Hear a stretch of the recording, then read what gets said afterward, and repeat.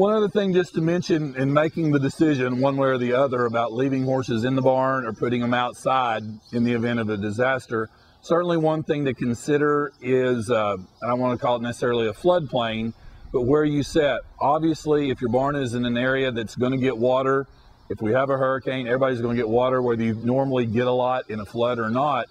But one thing to certainly consider is if your barn does flood and you've left your horses in the barn, they have nowhere to go to try to escape that water, versus if they were outside and hopefully could find higher ground and evade the water, or get in a place long enough till somebody could get to them and hopefully get them out of that situation for you. But so that's another thing certainly to consider in the decision whether to leave them in or leave them out of your barn. If you do, again, whether they're in or out, these are some things we kind of need to think about as far as how do we prepare these horses if we're going to leave them here. Certainly, a lot of, again, the literature that you read suggests that we go ahead and put cotton or leather halters on these horses, not one of the nylon ones. The great advantage to the nylon halter certainly is that it's very strong, it's very sturdy. You know, they can all break, but it's certainly a little more sturdy in the sense than a cotton halter and or a leather halter. If an animal were to get hung up in one of those, the chances of them being able to, I guess, break that halter and get loose are a little better if they're in a cotton halter or a leather halter. Some other things to certainly consider, and I again would recommend putting one of those two halters on those horses, whether you leave them in the stalls or turn them out in your pastures, either one. But some things you can do in addition to that halter, some suggestions have been to take luggage tags or ID tags, write your pertinent information on that ID tag, attach it to the halter down where it's not going to interfere with the horse in any way or method or things like that. Also, another thing you can do with that is to take identifying papers of your horse. Again, so these same papers you got in your evacuation kit that ID them, things like that, put them in a Ziploc bag that'll be watertight, hopefully, and tape it around, fold it around tightly on the cheek piece of the halter and tape it with some clear plastic tape. Again, there's information there in case when something like this happened, your horse got out of your property, was running down the road, got into somebody else's property. Again, it would help them identify this animal and hopefully get them back to you since it's got all that information in it. Certainly anything that we can do to identify these horses, that if we're leaving them at home, you know, the better off we are. A lot of different methods. Certainly there's the freeze branding technique that we've seen in a lot of different places. Certainly that's a good way to identify the horse.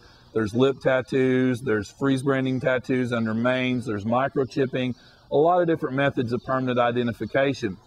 Some others that will help in the forms of IDing your horse that aren't necessarily permanent, but one suggestion was we do have, a lot of times they're called broodmare neck bands. If you're a horse person, you'll probably know what that means, but basically it's a neck band that would go around the horse's neck with an identifying number. Also, again, you can tape that information inside that plastic bag around the neck band. They also make some what they call ID fetlock bands, which go around the front feet, the fetlock on the front legs of horses that have, again, places for information, your name, things like that. That's another thing to kind of consider.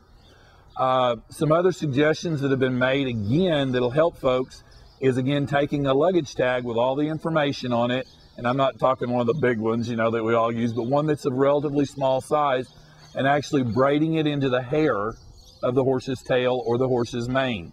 That, again, if the halter's lost or torn off, if this luggage tag is in the mane or the tail, it's another way certainly you can identify the horse in the event that they are gone from somewhere else.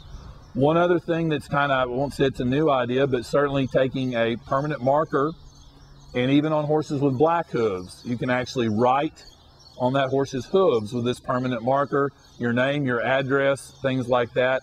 Again, you know, if they stood in water a really long time, I don't know how long it would be there, but it's certainly another good idea. One thing that they've suggested is another form of identification to help folks. And again, keeping in mind, we're in a disaster here. This is not something we might do on a normal basis, but if your horse does have a little bit of a hair coat, taking a pair of small animal clippers, clipping a phone number in your horse's neck and things like, and I know that might sound a little extreme to a lot of folks, but it's, that horse can be visually seen from somewhere and someone can make out a phone number that's been clipped in his hair coat. They can tell who to call. So again, I mean, that might be a little extreme for some folks, but keeping in mind, just remember, we're in a situation where you could be hours away from your animal and not even have the ability to get back to them. So we certainly want folks to be able to take care of them in the best manner they can, and certainly get a hold of you to say, look, take it, be fine, it's okay, calm down, your horses are in good shape, we got them, we fed them, we found all your instructions, get home when you can, we got you covered.